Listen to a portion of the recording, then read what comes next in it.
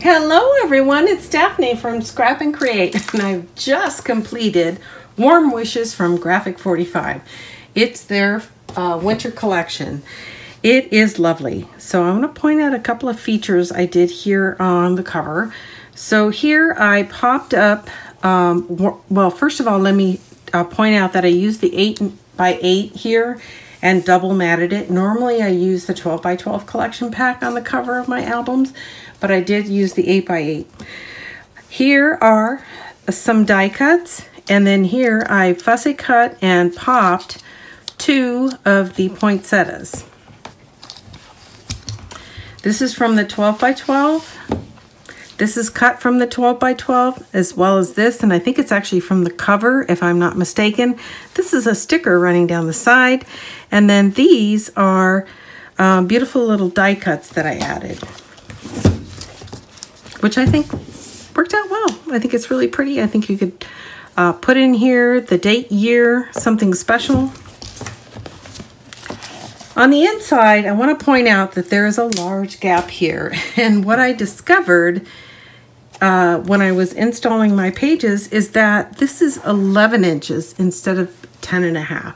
So the album and the album construction will be based on 10.5 by 8.5 by 2.5. This is 11 by 8.5 by 2.5. So this gap won't exist if you follow the instructions. On the first page, I featured a split in half 8x8. And in here is a split in half 8x8. This is from the Patterns and Solid collection. And here I featured a die cut, a simple punch, and some fussy cut, as well as another die cut element right down here at the bottom, which I think turned out well. Now each of these is a pocket page. I did not do pocket inserts, but you can, and there is enough paper to at least put a 2 or 3 inch strip on each of the inserts. Here's page 2, and you guys have seen this before, and I just kind of fell in love with this when I did the Let It Be, and it's similar, but it's one less element. So there's 2 very thin inserts, and they are based on the size of the small ephemera cards. So that's the front, that's the back, and then the base is just a pattern in solid. I double lined these with black cardstock to make it easy to go in to the pocket because it's trying to hold these 2 things down. I wanted to make sure they were stiff enough. So we have a small flap, a little bit bigger, same thing here, small, a little bit bigger, and then we have these 2 inserts, and these are 3 3/4 by 7.5. This one I was a little shy on the pattern, but I am gonna come back and fill that with a strip. But again, these are 3 3/4 by 7.5.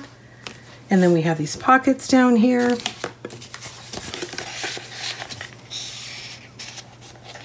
So these are great for 2 3x3 photos.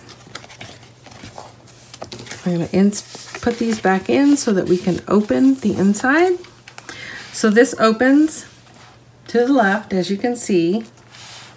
And then this, instead of opening here, is going to open all the way.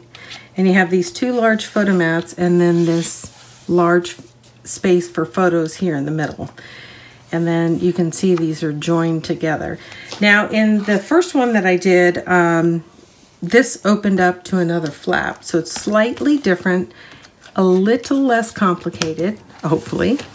And then over here is a very simple page. So I've got this gatefold with an ephemera card and photo layout right inside. This is something I don't do very often, but I enjoy doing it. I haven't done one of these in a long time. This is just a 2-page layout. Nothing is interactive. It's like a typical 12x12 layout. So I've got a total of 6 photo mats in varying sizes. I added some fussy cuts here. This is cut from the collection, so is this. This is a die cut. These 2 are fussy cut. And then this is just a round die. And I actually talk about the tool that I use, which I really like. We don't sell, but I really like, and they're not a sponsor either. I just genuinely like the tool. I think it does a great job on what I was trying to do. Also down here is a cut part.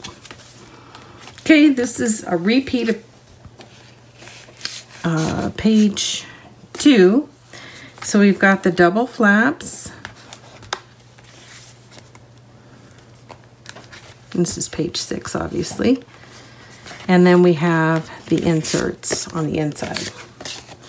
Patterns and solids, ephemera cards.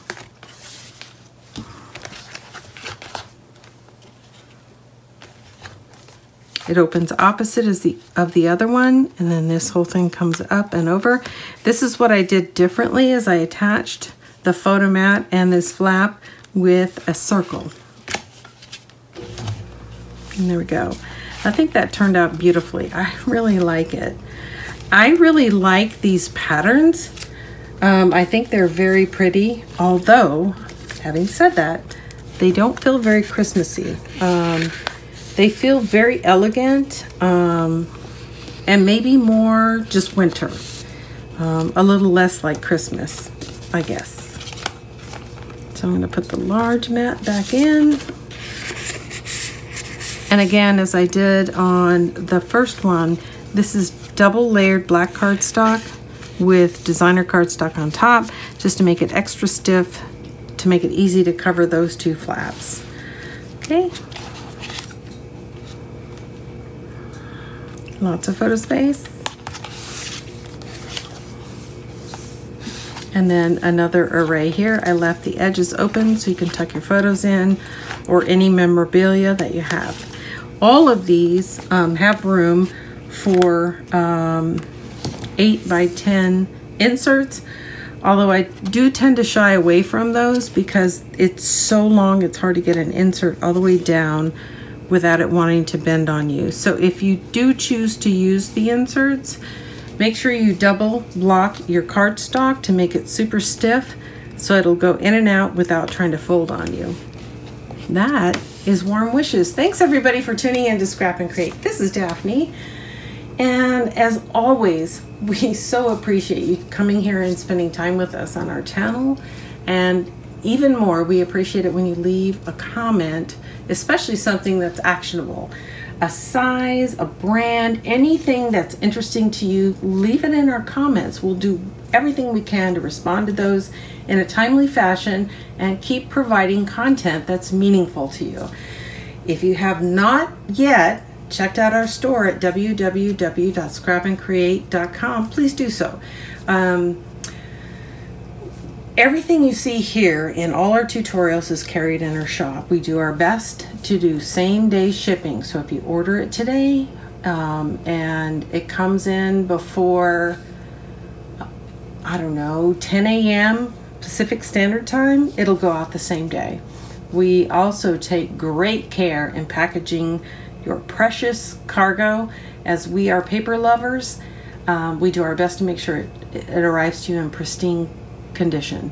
So thanks again for spending some time with us here at Scrap and Create. This is Daphne. Have a good night.